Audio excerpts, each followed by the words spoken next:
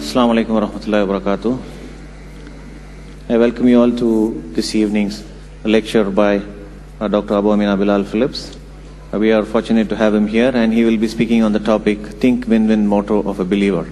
I request Dr. Bilal Phillips to deliver the speech, inshallah. Alhamdulillahi Rabbil Alameen, wassalatu wassalam ala Rasulil Kareem, wa ala ali wa ashabi, wa man istanna bi sunnati ila yawmiddin. All praise is due to Allah, and may Allah's peace and blessings be on the last Prophet Muhammad sallallahu alayhi wasallam, and on all those who follow the path of righteousness until the last day. Our topic this evening, Think Win-Win, motto of the believer. The principle of Think Win-Win is taken from the 7 habits of highly effective people, written by Stephen J. Covey. Habit number 4. However, his perspective was in looking at interpersonal relationships, how we deal with people. Whereas what I am looking at is the Islamic philosophy on human interaction with the world around us. It includes people as well as the events in our lives, the circumstances in which we are born, etc. It's all inclusive, not restricted only to interpersonal relationships.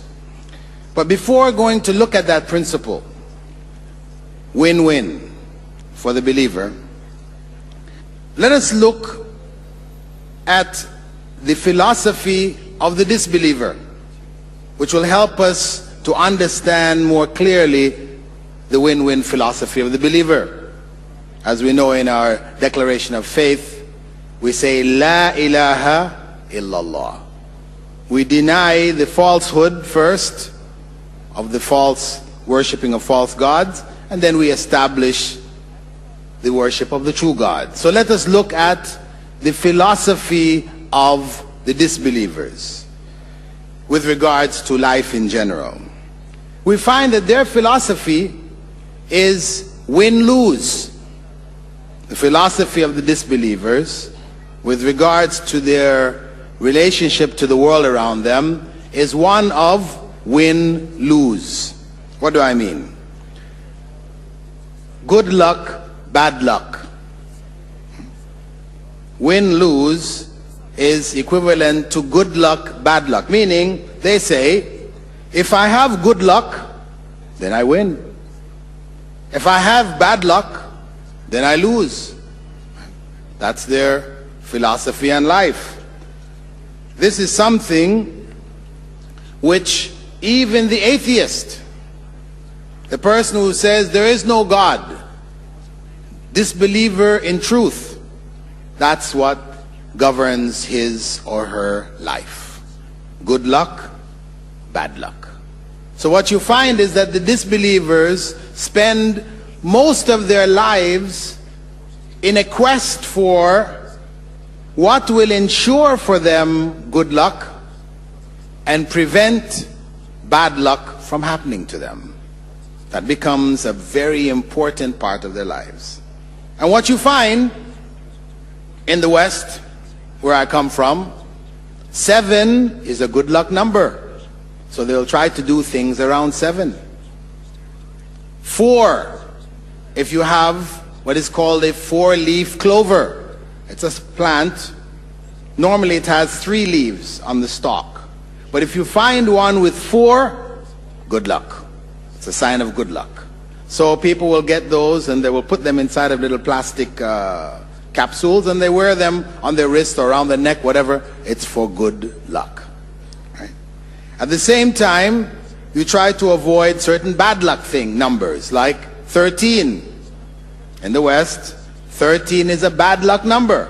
So, in the average apartment building, hotel, etc. in the West, the floors, when you go in the elevators, you'll see the numbers 10, 11, 12, 14, 15. What happened to 13? No 13.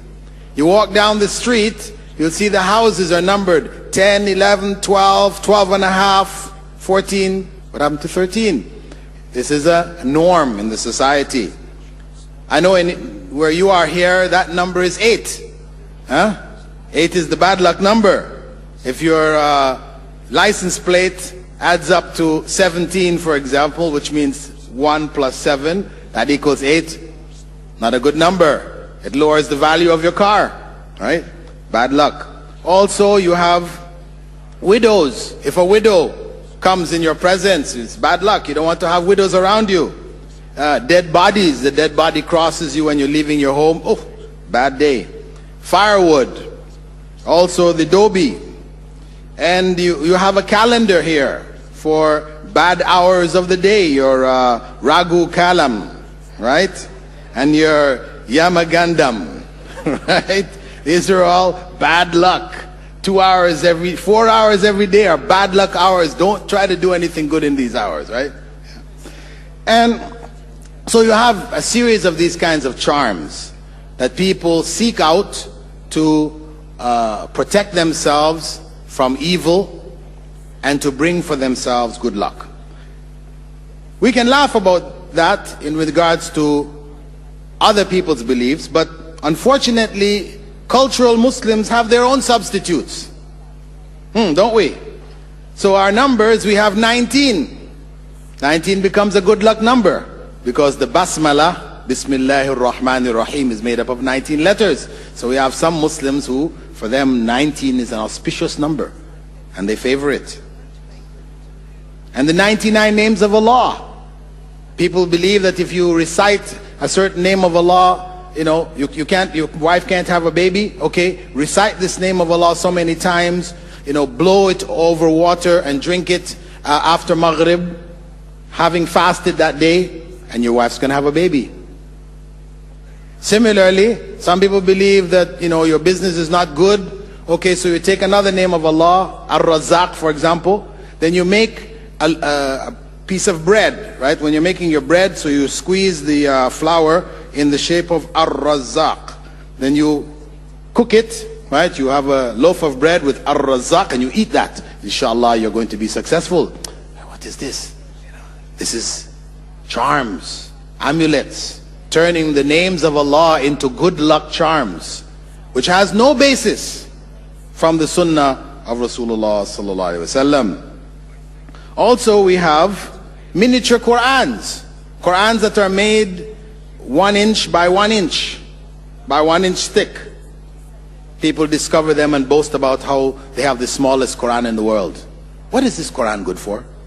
You put it in a locket, you wear it around your neck, believing that it's going to protect you from evil. So we turn the Qur'an into a good luck charm. Because that Qur'an is not for reading. You open it up, the letters are so small you would need a magnifying glass, a microscope actually, to read what is written on there. So this is the way in general of the disbelievers in general, as well as poor or weak believers, cultural Muslims, Muslims who live by custom and tradition and not according to the Qur'an and the Sunnah. The Qur'an and the Sunnah as it was understood by the Sahaba. Not the Qur'an and Sunnah as it was understood by you and I, by modern Muslims, the modern interpretations. No, the Qur'an and the Sunnah as it was understood by the companions of the Prophet sallallahu alaihi wasallam. They best understood it. So, if we leave now the disbeliever understanding of win-lose and we come over to the Islamic understanding, the Islamic philosophy of win-win, it is based on the Islamic worldview that this world is fundamentally a test. This world is fundamentally a test for human beings. As Allah said in Surah Al-Mulk, verse 2, الَّذِي خَلَقَ الْمَوْتَ وَالْحَيَاةَ لِيَبْلُوَكُمْ أَيُّكُمْ أَحْسَنُ عَمَلًا. The one who created death and life in order to test which of you is best in deeds. And in Surah Al-Kahf, verse 7, إِنَّا جَعَلْنَا مَا عَلَى الْأَرْضِ زِينَةً لَهَا لِنَبْلُوَكُمْ أَيُّهُمْ أَحْسَنُ عَمَلًا. Indeed, I have placed what I have placed on the earth is an adornment for it, in order to test which of them is best in deeds. So Allah has identified clearly the purpose of this world. This world is a test. Not a test for Allah to find out which of us is best in deeds, because it's something He already knew. Before Allah created this world, He already knew which of us is best in deeds. He already knew which of us is going to hell and which of us is going to heaven. This was already known by Allah subhanahu wa ta'ala. Ramadan beckons us to give our zakat, an important fard and a pillar of Islam. Several fatwas of distinguished scholars of Islam worldwide state that zakat can be given to support a non-profit Islamic satellite channel whose aim is to spread the truth of Islam. Every dollar you contribute helps Peace TV to refute allegations against Islam, misconceptions about Quran. What better choice do you have to spread the truth of Islam than Peace TV? Support Peace TV. Send your zakat and donation to Islamic Research Foundation International, Islamic Bank of Britain, Coventry Road, Birmingham, UK. Account number 011-32301. Sort code 300083. From those around. Not a single African tribe ever worshipped images before the white man came. Not one. They all worship God. Different name, but the concept same. Islamic. He is a Muslim. He doesn't know. He's got the wrong label on. The Christian has Christianized him and make them to worship Jesus Christ. We have done nothing, really.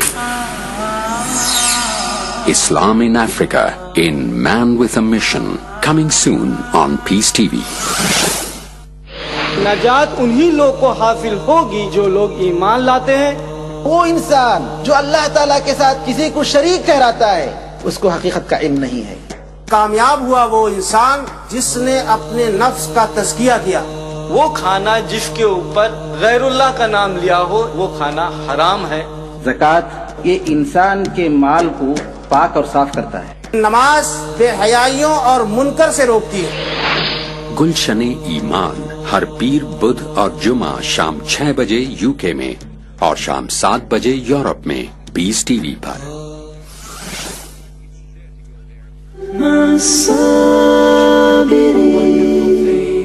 So, this test, though the verse says, in order that He would try you or to test them, which of them is best in deeds, it is really to confirm His supreme justice and His grace. His supreme justice for the disbelievers. Why? Because, yes, Allah knew before we were created where we are going. So He could have created believers, put them in paradise, and disbelievers and put them in hell right from the beginning.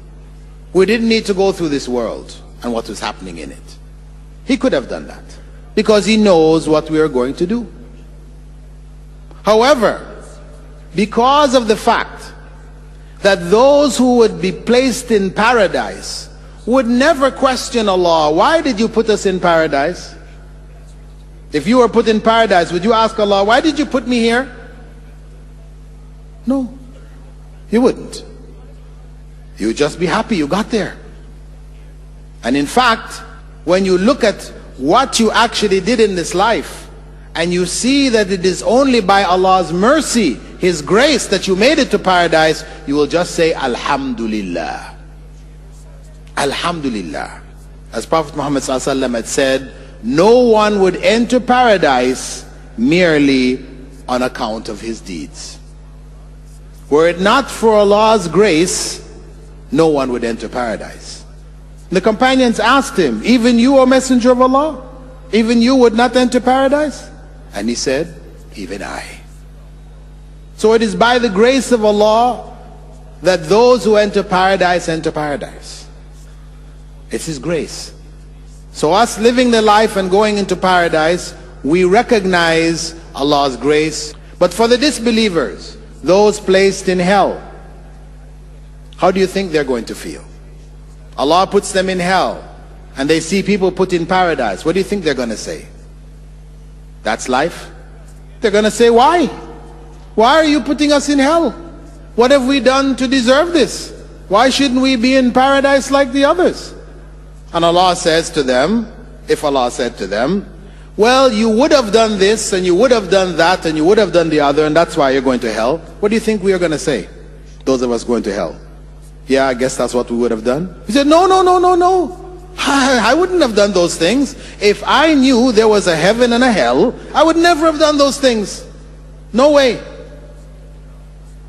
So Allah lets us live out our lives, so that at the end of our lives, no one questions Allah. Why? When you read about the various verses where Allah describes people being taken to hell, nobody says why. Everybody instead says, okay, we now know for sure. Give us another chance. This is what people say. Give us another chance. We'll do righteousness. Nobody questions why, because everybody knows they're in hell because they chose hell. They chose hell. Everybody had the opportunity, every opportunity to go to paradise, but they chose hell. So Allah's justice will not be questioned. Allah's justice will be supreme. It will be manifest in the judgment and our ending up in heaven or hell. Now, relative to human beings, this world serves as a test to produce one of two results, basically. One, for spiritual growth, and that's for the believers. And two, punishment, and that's for the disbelievers. Spiritual growth or punishment. Those are the main two purposes of the tests of this life. Now, if we look on the spiritual growth, we consider, how does tests produce spiritual growth? Well, Allah subhanahu wa ta'ala has said that He created different people on different levels economically. He says, وَاللَّهُ فَضَّلَ بَعْضَكُمْ عَلَى بَعْضٍ فِي الرِّزْقِ. Allah has favored some of you over others in the provisions of this life. This is Surah Nahl, verse 71. If He wished, He could have created everybody equal, everybody having the same amount of money. No rich, no poor, just everybody on the same level. He could have done that. But had He done that, who then would develop the quality of generosity? How can you be generous when there's nobody to be generous to? Right? You can only be generous when you have and others don't have, and you give. So for you to be able to give, it means there has to be people with less than you. So this is a part of the trial of this life, that Allah has favored some people being more wealthy than others. This is a trial that we have to live with. And the Prophet ﷺ advised us how to deal with that trial. He said, don't look to those above you, those who Allah has favored over you with more wealth. Don't look at them. Don't look to them. This is what the West does in the media, that globalized media. It shows you the rich and the famous, their lives, how enjoyable it is. They have this, they have that, they have the other, wonderful lives. And so what does that put in your heart? I want to be like them. I want to have what they have. It creates in you jealousy, your desire for this. So the Prophet ﷺ said, don't look at it. Don't look at it. Because if you look at it, you will forget the favor which God has placed in your own life. So he said, look at those below you instead. And that way you will remember God's favor. So this is part of the test. Because there's always somebody worse off than you. No matter how bad your circumstance is, there is always somebody whose life is more tragic, is more difficult than your own. So look to those below you. Then we have calamities. Those are the general trials. Now we look at calamities. And it is important for us to understand calamities and their role in life. In terms of developing the spiritual, higher spiritual qualities of the individual, we know calamities is one of the primary tools used by Allah subhanahu wa ta'ala. Because the companions asked the Prophet sallallahu alaihi wasallam, who among people, among humankind, receives the most calamities in their lives? And the Prophet Muhammad sallallahu alaihi wasallam said, the prophets. Then those most like them. Then those most like them. The prophets received the most calamities in life. So calamities obviously are a blessing. Relative to the prophets, calamities are blessings. You can look, for example, in the life of Prophet Yusuf in the Quran. Was not his life, his early life, a series of calamities?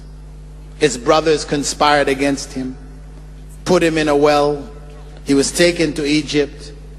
Things seemed to improve for a while. Then the wife of the ruler tried to seduce him. He ends up in jail. He's a good man. He was trying to do good. But calamities were happening to him one after the other, getting worse and worse. And even after he was in jail, and he interpreted the dream of the two servants who had been put in with him, and he asked one of them to remember him when he gets out. When he got out, what happened? He forgot. He forgot for a number of years. And then he remembered and got him out. But note, even that forgetting, you could say the servant forgetting was not a good thing. He forgot. Prophet Yusuf could have gotten out 6 or 7 years earlier, but he stayed in for an extra 7 because this man forgot. But think, as some scholars have pointed out of tafsir, had he gotten out when the servant got out, he would have probably returned to his same state as a servant. Okay? If the servant got out, told the ruler, well, listen, this was the case of Prophet Yusuf, you know, that really was a good guy, let him out. So he brings him out, he asks the women admit, yes, we tricked him. We tricked, it's not true. What would happen to him? He would just become a servant again. But instead, Allah delayed his presence in the prison, so that when he came out having interpreted the dream of the ruler, which now put him in a special status. And so the ruler elevated him to be in charge of the stocks of the kingdom. Allahu Akbar, Allahu Akbar, La ilaha. Assalamu alaikum wa rahmatullahi wa barakatuh. I'm Dr. Bilal Phillips, and I would like to extend to you from myself and from Peace TV the greetings of Eid al-Adha.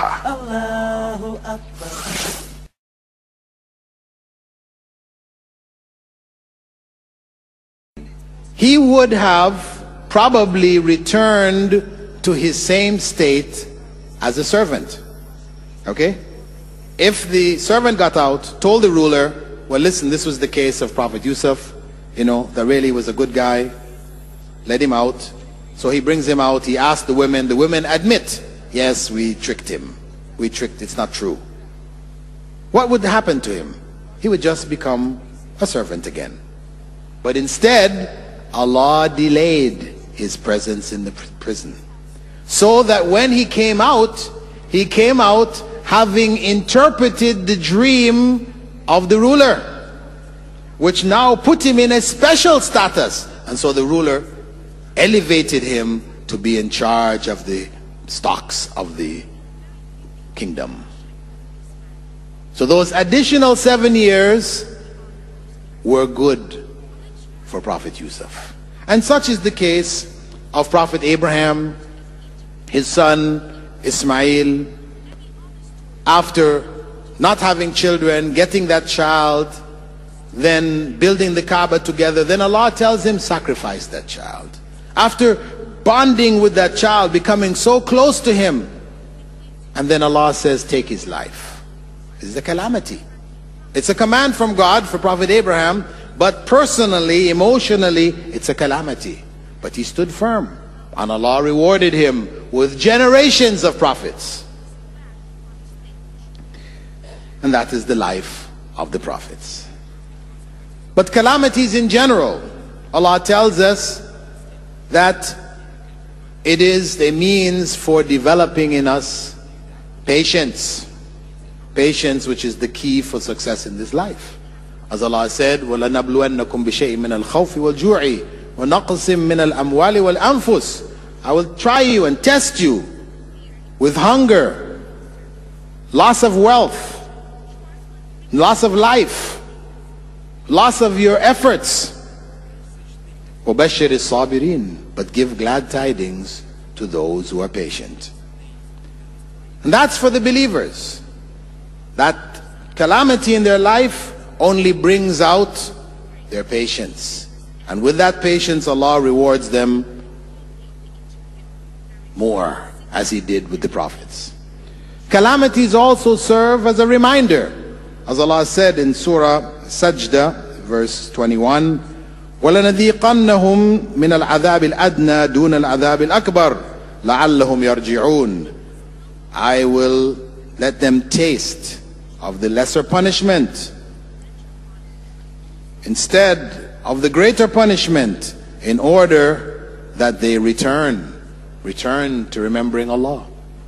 And for people who believe, who have gone astray, a calamity strikes them, it reminds them to go back to Allah. So there's good in that calamity. Had they not faced that calamity, they would have continued on that misguided path and ended up in hell. So it was a means to bring them back onto the path to paradise. Also, calamities expose the hypocrites. As Allah said, أَحَسِبَ النَّاسِ أَن يُتْرَكُوا أَن يَقُولُوا آمَنَّا وَهُمْ لَا يُفْتَنُونَ. Do people think that they will be left alone after saying, I believe, without being tested, without being tried? This is to expose those whose faith is true and those whose in fact is false. But then, in the end, for the disbelievers, the calamities are punishments. As Allah says, فَلْيَحْذَرِ الَّذِينَ يُخَالِفُونَ عَنْ أَمْرِهِ أَن تُصِيبَهُمْ فِتْنَةٌ أَوْ يُصِيبَهُمْ عَذَابٌ أَلِيمٌ. Beware, let those who contravene Allah's command, who go against Allah's command, beware that a calamity befall them or a severe punishment. And He also said at Surah Nur, verse 63, and He also said, وَاتَّقُوا فِتْنَةً لَا تُصِيبَنَّ الَّذِينَ ظَلَمُوا مِنْكُمْ خَاصَّةً وَاعْلَمُوا أَنَّ اللَّهَ شَدِيدُ الْعِقَابِ. And fear, beware of a calamity which will not only afflict those who are evil alone. You happen to be amongst them, it can strike you also. And know that Allah is severe in punishment. So, trials, calamities in life can either make us grow or they can be a punishment. When we look at the plague amongst us today, AIDS, the world plague, and the plague of depression and suicide, where more people are dying from that than they're dying of AIDS. But let's take AIDS. AIDS, which everybody is aware of today.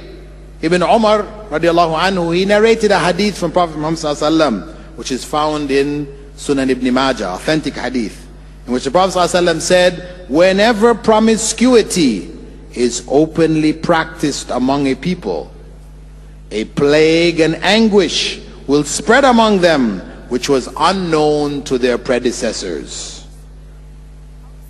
Whenever promiscuity, what is promiscuity? Promiscuity is what you see on the television today. Nakedness, sex in films, as if you're sitting in people's bedrooms. This is promiscuity, openly practiced by the society. Whenever that takes place, a plague, a scourge will spread among the people, which was unknown to their predecessors. AIDS was unknown to our predecessors. AIDS fits that picture exactly. Some people ask, how do we know when a calamity is a punishment and when it is a blessing? How can we know? Well, you will decide whether it is a punishment or a blessing, how you respond to it. And the Prophet ﷺ, he gave us the win-win principle 1,400 years ago in a classical hadith narrated by Suhaib, in which the Prophet ﷺ said, "Ajaban li amril mu'min, inna amrahu kullahu khair, wa laysa dhalika li ahadin illa lil mu'min." The affair of the believer is amazing. Indeed, all of his affair is good, and that is only in the case of the true believer. In asabathu sarra shakara fakana khairan lah. If good befalls him, he is thankful to Allah, and it was good for him. Wa in asabathu darra sabar fakana khairan lah. And if evil befalls him, he is patient, and it was good for him. Ajaban li amril mu'min. The affair of the believers is an amazing thing. Wa laysa dhalika li ahadin illa lil mu'min. And that is only in the case of the believer. This is our win-win principle. For the believer, when a calamity strikes, he or she is patient with it. They believe that ultimately it is for good. Ultimately it is for good, whether we are able to recognize the good in it or not. And this is an important point, a very important point for us to grasp, because it is the key to living life according to the win-win principle.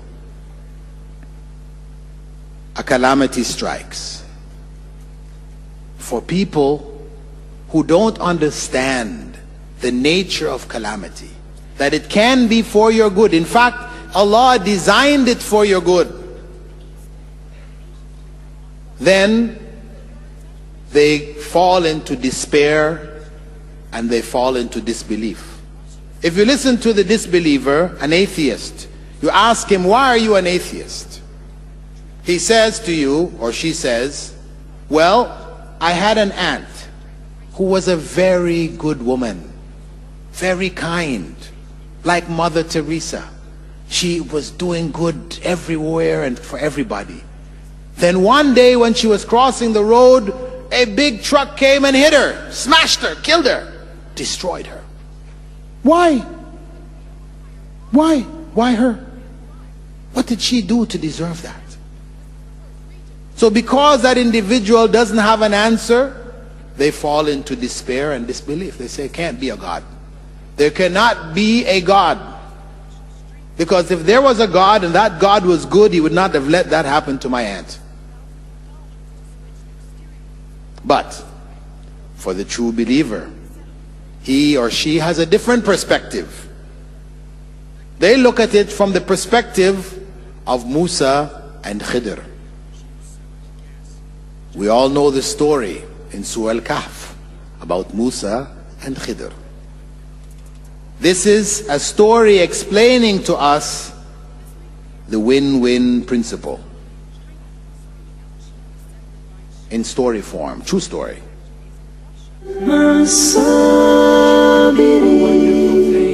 We find that the international media, they are bombarding misinformation about Islam. They give a wrong meaning of the verses they quote, either of the Quran or the hadith of the Prophet ﷺ.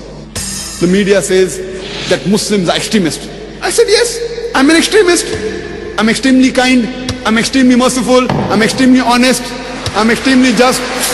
Throughout the world, there are hundreds of Christian channels. There are Hindu channels, there are Jain channels. How many Islamic channels do we have? How many channels we have for dawah? What we should do, we should utilize the science and technology and turn the tables over and utilize it for good work. This media, means of mass communication, can do wonders.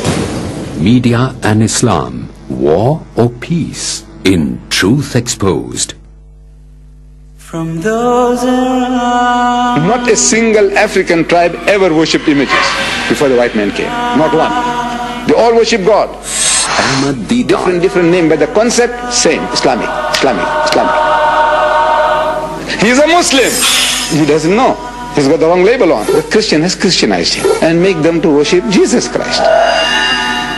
We have done nothing, really. Islam in Africa, in Man with a Mission, coming soon on Peace TV.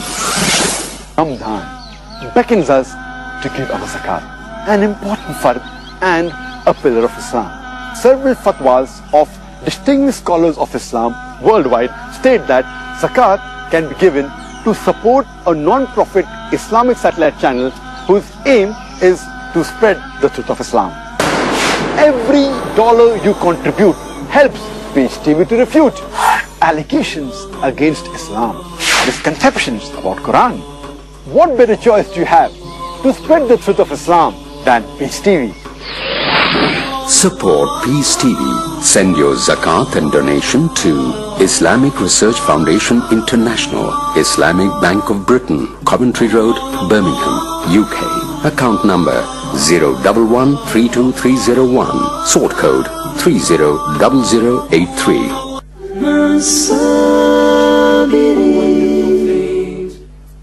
When Musa and Khidr crossed the river, and Prophet Moses saw Khidr break the boat. After they got off the boat, the man who took them across the river was so kind to take them across the river. They got out the boat, and Khidr broke a hole, made a hole in the boat. Moses said to him, why did you do that? This is not something good. The man has done good for us and you've broken his boat. Perhaps people will drown because of it. Of course, when the owner of the boat came back and he saw the hole in his boat, he would have said, who did this? This wasn't a good thing. But then, moments later, when the king came down the river, grabbing all of the boats, just taking people's boats from them, and he came across the boat of that individual, saw the hole in it, I don't need that one, that's broken. Carried on. Then the owner of the boat would have said what? Alhamdulillah for the hole in my boat. Huh? Alhamdulillah for the hole in my boat. And this is something we all experience, isn't it? Where something happens in life, you think it's something not good, it's bad at the moment, then moments later, a day later or whatever, you find out, oh, it's something good really. If that hadn't happened, this thing wouldn't have happened. A good example of that was an article I saw in a newspaper coming out of Cairo, Egypt. They had the picture of an individual standing with his two thumbs up,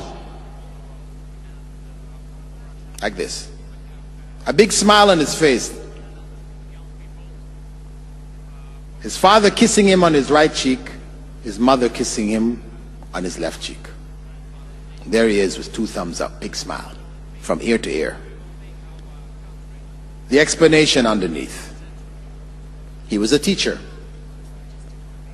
The day before, he was supposed to get on a flight to Bahrain, a Gulf Air flight to Bahrain. This was the last flight back for teachers. Holiday was over, they had to go back to work. It was the last flight. He was booked on the flight. He ran to the airport with his bags, everything ready to go, showed his passport to get on the flight, and the officer looked at the passport. He said, "You're missing one stamp. And in Egypt, you have to get many stamps to get anything done. Not enough for you to have one person stamp it. No, he has to take it to another one who stamps it. And that one takes to another one who stamps it, till it comes back around to the first one who stamps all of the other stamps." So he was missing one stamp. And they said, "No, you can't get on the plane." He said, "My job, I'm going to lose my job. I have to get on the plane. I can't miss this flight." They said, "No, you don't have that stamp. You have to go back to the office. You can't do it. You'd have to come back the next day. He'd miss his flight." If he missed his flight, it meant what? He lost his job. Calamity. He went home depressed. His life had crumbled. The next day he read in the newspaper, or he heard over the news, that that Gulf Air flight going to Bahrain crashed. And everyone died, no survivors. And there he was.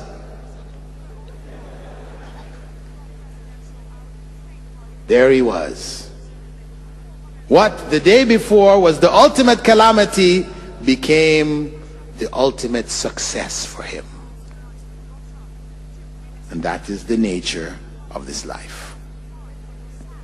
That whatever happens to us, no matter how evil it may appear, there is good behind it for us. Why Allah has permitted this evil, what we perceive as evil, to happen to us, is because there is some good behind it, which is for us. Now this is important, an important point. Now, sometimes we see that evil, and sometimes we can't see it. We can't find an explanation for it.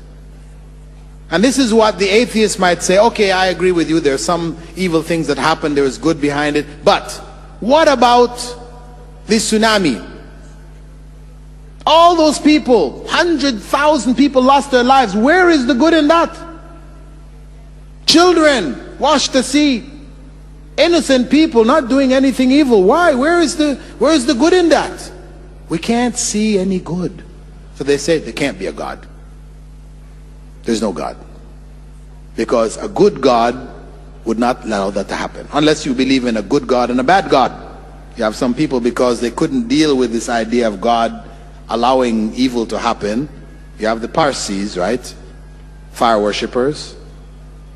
They believe in Ahura Mazda, the god of good, and Angra Mainyu, the god of evil, because they didn't want to attribute evil to God. So, if you believe in a good God, how do you explain that? Well, the story of Khidr tells us. After Khidr had broken the boat with Musa and he went ahead down the river bank, they came across a young boy, about 11 or 12 years old. And Khidr grabbed the boy and tore off his head. He grabbed the boy and tore off his head. Musa said, "What have you done? You have taken the life of an innocent child. How could you do this?" Khidr then explained to him, after a few other incidents, he explained to him that really this child, had he grown up he would have been such a calamity on his parents. Parents were believers.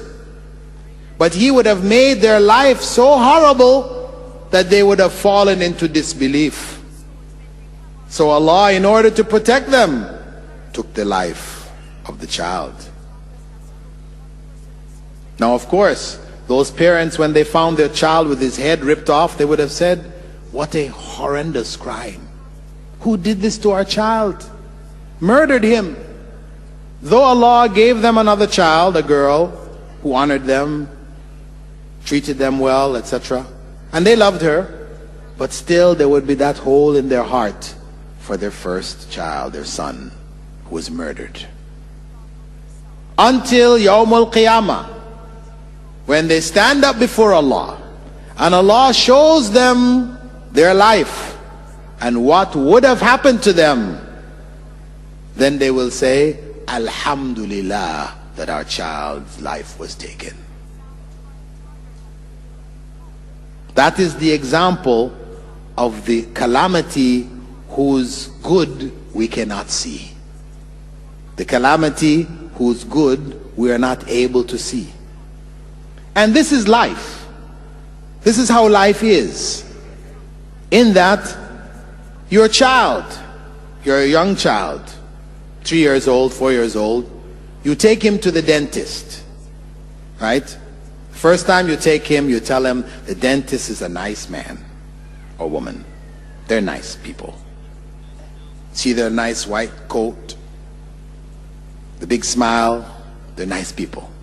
But when the dentist takes that needle and sticks it in the child and the child screams, what do you think has happened in the mind of the child now? Is this person a nice person anymore? No, that is a bad person. So what happens the next time you try to take the child to the dentist? No way! No, no! They refuse to go. No way. You try to tell them, you cannot convince the 3-year-old that going to the dentist the second time is good. You can't. All that that child can see is pain, suffering. But you, who are more mature, you understand that the pain is to prevent a greater pain. The lesser pain is to prevent a greater pain of a rotten tooth, which root canal, all the other things that come behind it. But that child can't see it. All the child can see is that dentist sticking the needle in them. And that's how we are. We cannot see the good behind certain apparent evils, because our minds are not capable of grasping it. Allah didn't reveal it to us in this life. But that doesn't mean because we can't see it, there is no good.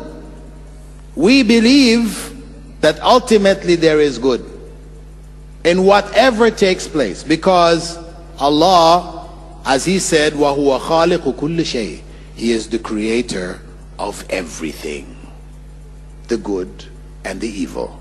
He is the creator of everything. If it takes place, it is by His permission. So therefore, all we can do is trust in Allah that it is for good and accept it and be patient with it. And if we do that, then it is good for us, as the Prophet ﷺ said. In that way, for the believer, we think win-win. We win when good comes, good befalls us, life is good, we're living well. We don't forget Allah, because good, wealth, can be a test. It can be the source of misguidance. So we don't forget Allah, we remember Allah. In fact, remembering Allah in times of ease and success is far more difficult than remembering Allah in times of difficulty. لبيك اللهم لبيك لبيك اللهم لبيك لبيك لا شريك لك لبيك لا شريك لك لبيك. Assalamu alaikum wa rahmatullahi wa barakatuh. This is Brother Salim Al-Amri. My dear brothers and sisters who are intending to perform the Hajj this year, may Allah Azza wa Jal make it easy for you. May Allah Azza wa Jal accept your Hajj. And may Allah Azza wa Jal grant you a safe return. Ameen. لبيك اللهم لبيك لبيك اللهم لبيك لبيك لا شريك لك لبيك لا شريك لك. Assalamu alaikum wa rahmatullahi wa barakatuh. I'm Yusuf Chambers, and I'd like to wish all the pilgrims an accepted Hajj.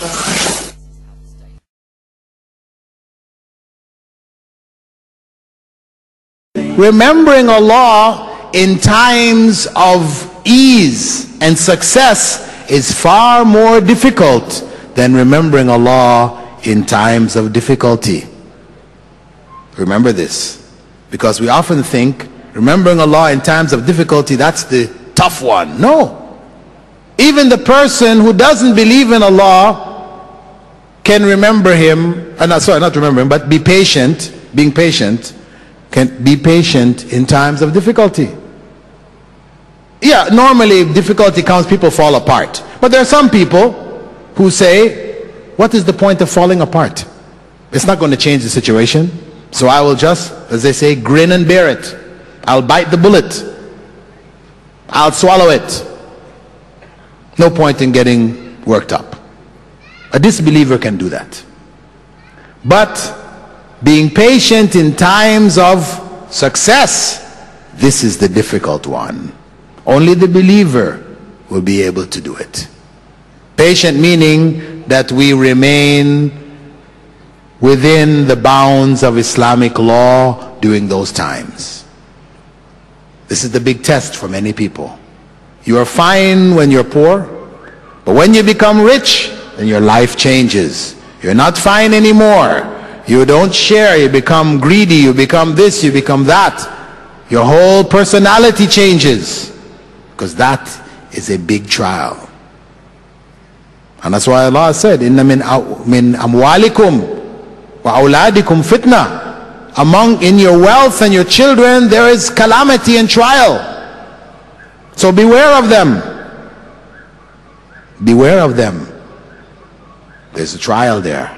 So this is the true believer. When good comes, success comes, he or she is patient.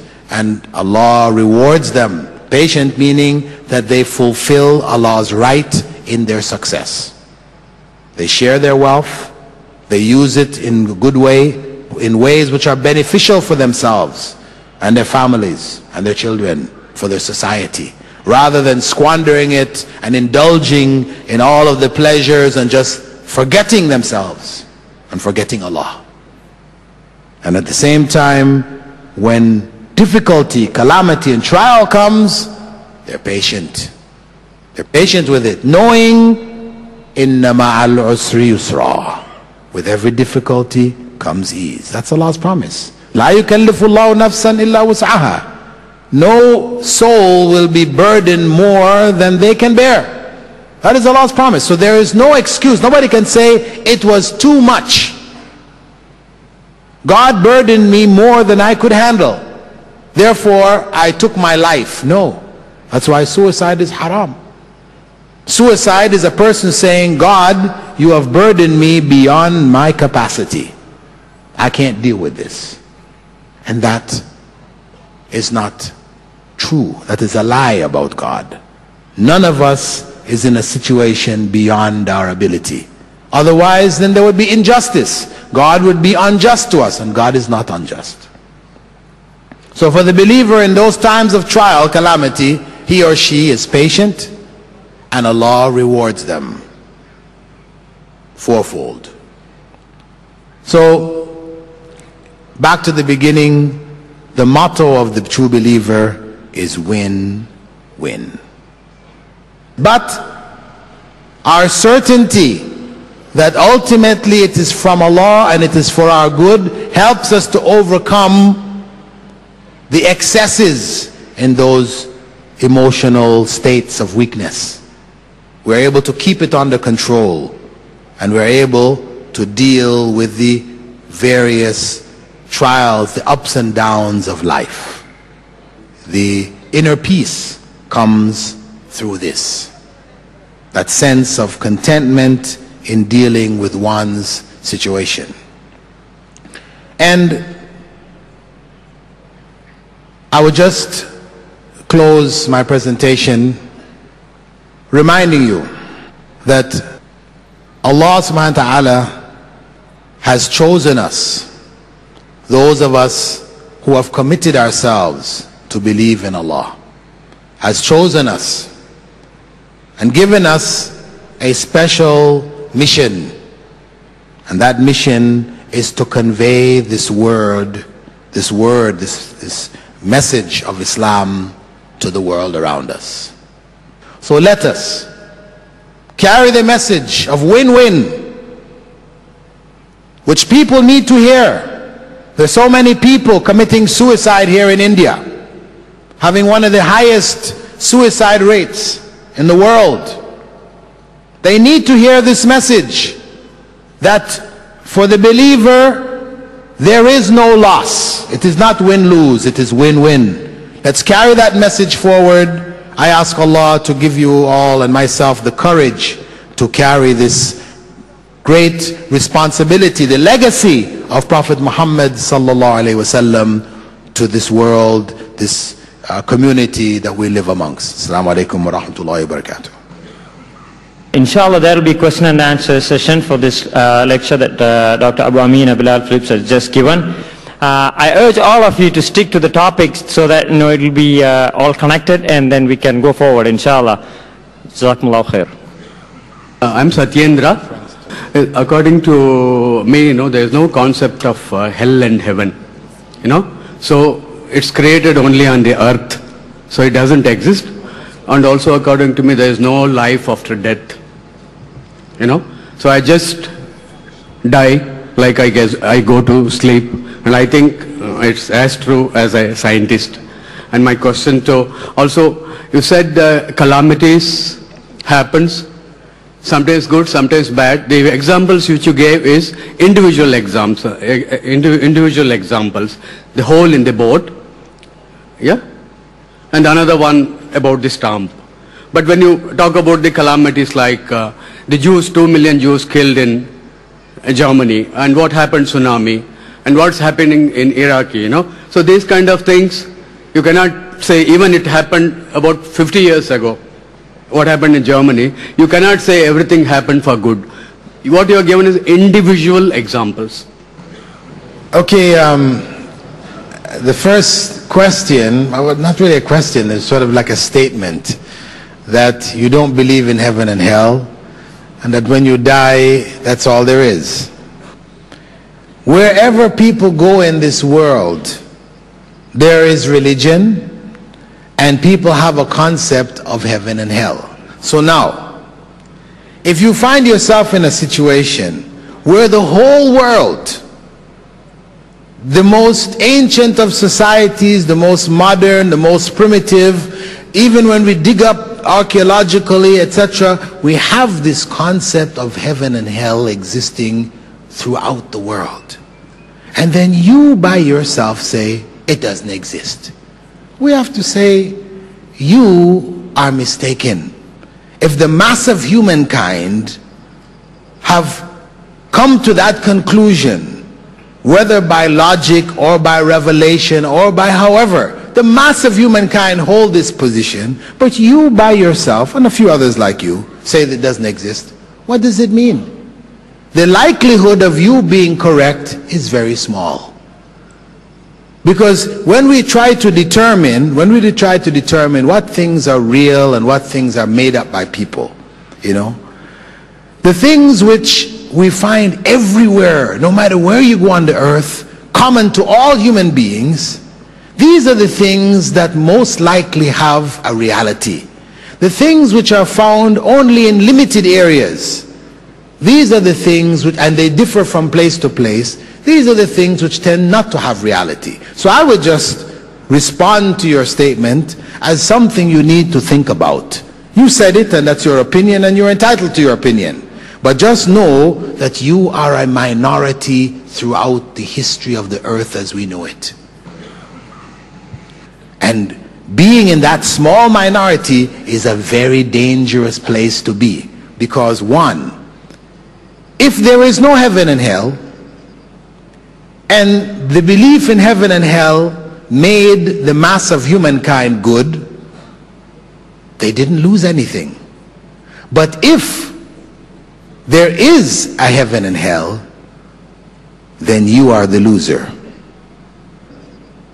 You and those who hold your belief are the losers.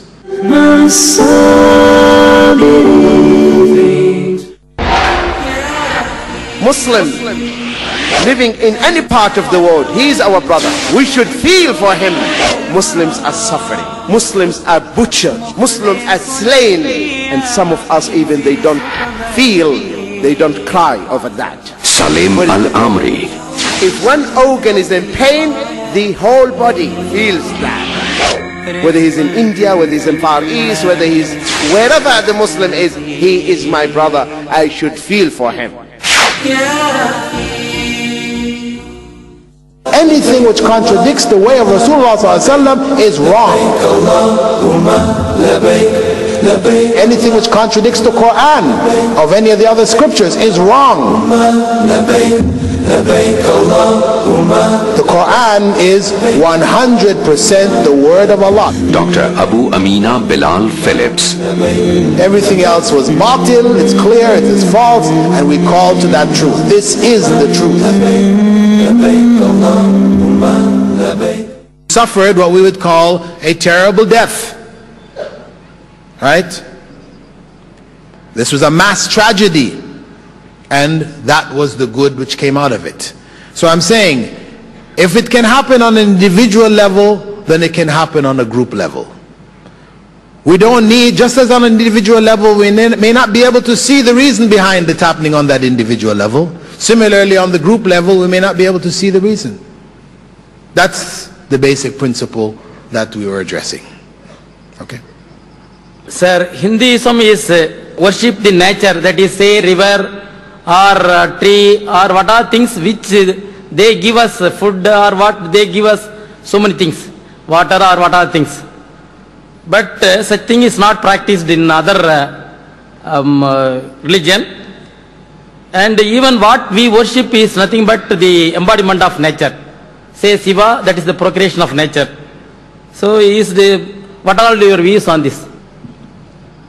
Well, in Islam, we worship the Creator, the one who is the provider. I mean, the concept of honoring one who does good for you, one who provides for you, etc., is a natural emotion, a natural feeling that people have.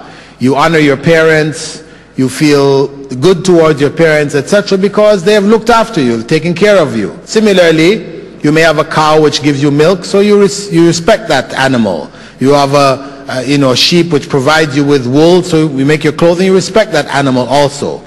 So where you get benefit, you have a certain respect and a love for those things. That's natural. However, worship is something else. Worship involves calling on a being to do for you what you are incapable of doing for yourself. Submitting your will to that being. And that belongs only to God. Because the cow, the sheep, the trees, the nature, the rivers, etc., they cannot respond to us.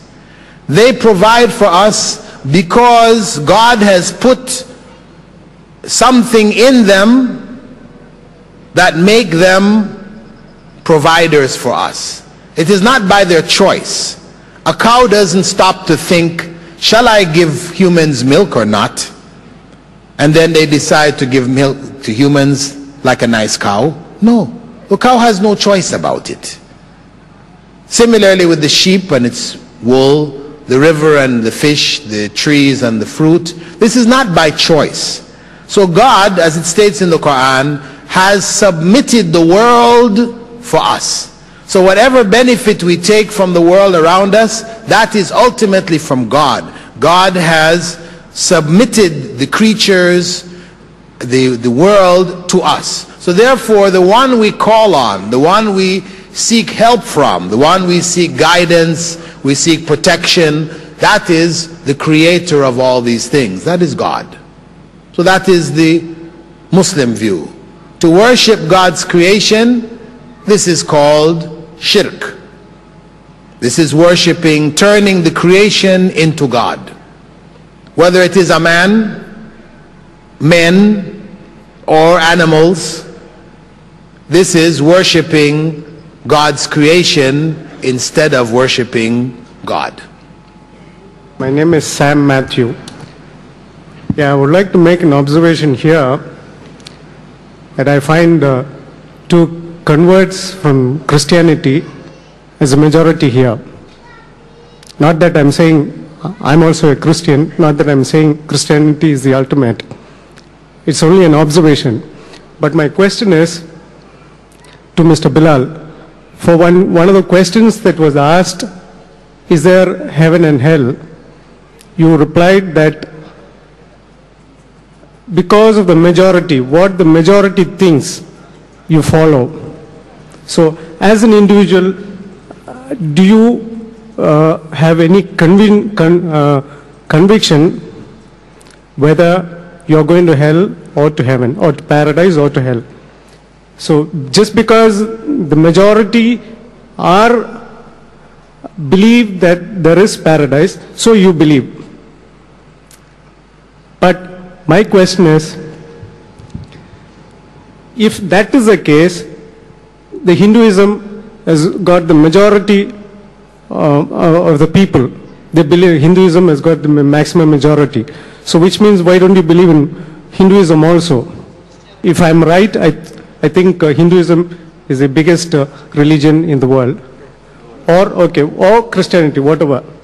So why don't you believe that Christianity is right? When you say that majority thinks that is going to a paradise, then why don't you also similarly believe that Christianity is the ultimate? Okay, one, you misquoted me.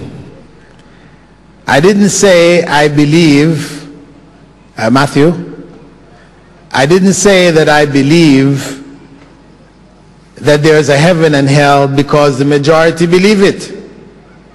That's not what I said. I was only responding to our other friend here's doubt or rejection of heaven and hell. So I was just asking him to reflect. Not the majority of one religion, but the majority of humankind. Reflect on that. But I believe in heaven and hell, one, because of the fact that I accepted Islam to be the true religion of God. And the teachings of Islam, as conveyed by Prophet Muhammad, may God's peace and blessing be upon him, and all of the prophets before him, Prophet Jesus, Prophet Abraham, Moses, all of the prophets also spoke of heaven and hell. So because I believe in the way of life, the system known as Islam, that is a part of the teachings. I accepted it on one hand, and on the other hand, my reason accepted it because it made sense to me that this life is not all there is, that there had to be a life to come, because there are so many unresolved matters in this life. If Hitler just dies and then that's it, and a righteous person dies and that's it, and it's just the same, there seems to be some inherent unfairness here, because they both died. The fact that one committed suicide, the other one died in their sleep, whatever, they still just died. That was the end. One committed great evil, the other one committed great good, and they both just died, and then that's it? No. That was not logical. That was illogical. Didn't make sense.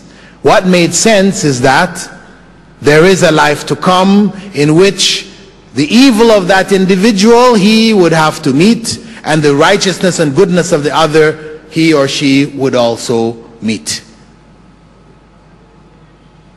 That made sense to me.